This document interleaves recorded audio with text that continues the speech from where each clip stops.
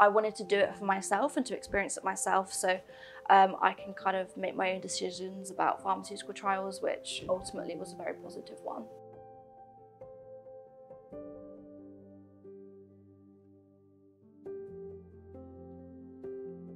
I study biomed, so for me it was really interesting being able to be involved in a trial instead of just kind of writing about it on a piece of paper.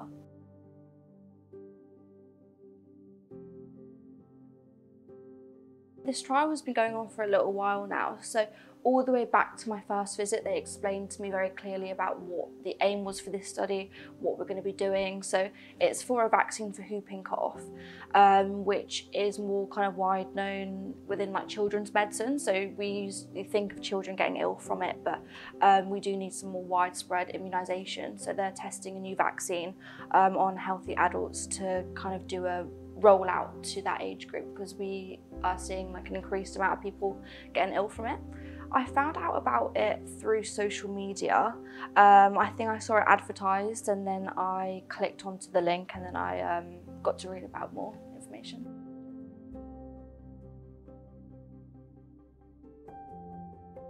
I would come down to this hospital, which is the Research Hub. And then I was given the vaccine about 5 weeks before going into the challenge phase, and the challenge phase was where we went to a hotel and we were actually given the live version of the bacterial whooping cough, but it was given in such a low concentration that you don't actually get any side effects, but it does give you kind of like a biochemical immune reaction which the doctors can study.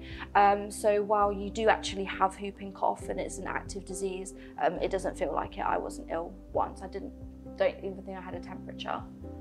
When we went into the challenge phase, which was 19 nights of quarantine, we were given 2 2-hour periods to leave the hotel a day, which is 2 hours in the morning, 2 hours in the afternoon, and you can kind of choose to spend that how you like. I met up with a friend in the park, social distancing. We did have to wear masks, obviously, where we have been given whooping cough.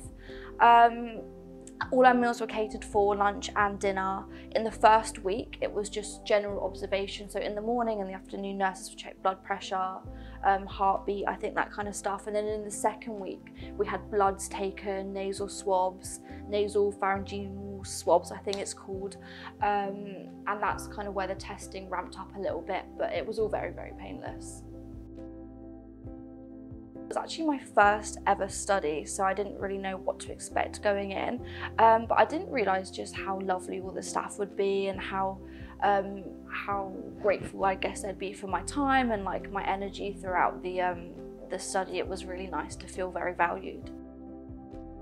Definitely to formulate your own opinions going into it. Don't let kind of other people tell you what to expect going into it. I think do your education, do your research on it, speak to as much people within the trial as you can, because everyone just wants to help and give you that information, but at the same time it's not pressuring you into doing it or kind of coercing you. It's just giving you as much information as they can to make you make that informed decision.